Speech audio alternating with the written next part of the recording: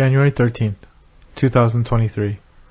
The Friday of the first week in Ordinary Time. A reading from the letter to the Hebrews. Let us be on our guard, while the promise of entering into his rest remains, that none of you seem to have failed. For in fact, we have received the good news just as our ancestors did. But the word that they heard did not profit them, for they were not united in faith with those who listened.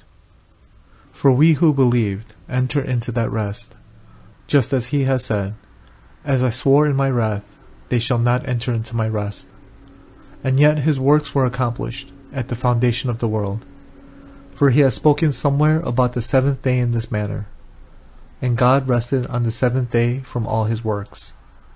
And again, in the previously mentioned place, they shall not enter into my rest. Therefore, let us strive to enter into that rest, so that no one may fall after the same example of disobedience. The word of the Lord. Thanks be to God. The responsorial psalm is, Do not forget the works of the Lord. Do not forget the works of the Lord. What we have heard and know, and what our fathers have declared to us, we will declare to the generation to come, the glorious deeds of the Lord and his strength.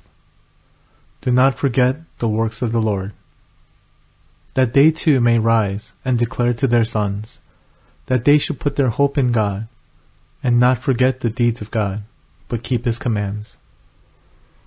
Do not forget the works of the Lord, and not be like their fathers, a generation wayward and rebellious, a generation that kept not its heart steadfast, nor its spirit faithful toward God. Do not forget the works of the Lord. The Gospel according to Mark. When Jesus returned to Capernaum after some days, it became known that he was at home. Many gathered together, so there was no longer room for them, not even around the door, and he preached the word to them. They came bringing to him a paralytic carried by 4 men. Unable to get near Jesus because of the crowd, they opened up the roof above him. After they had broken through, they let down the mat on which the paralytic was lying. When Jesus saw their faith, he said to them, Child, your sins are forgiven.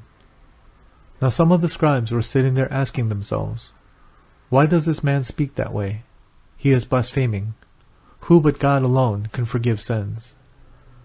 Jesus immediately knew in his mind what they were thinking to themselves. So he said, Why are you thinking such things in your hearts? Which is easier, to say to the paralytic, Your sins are forgiven? Or to say, Rise, pick up your mat and walk? But that you may know that the Son of Man has authority to forgive sins on earth. He said to the paralytic, I say to you, Rise, pick up your mat, and go home. He rose, picked up his mat at once, and went away in the sight of everyone.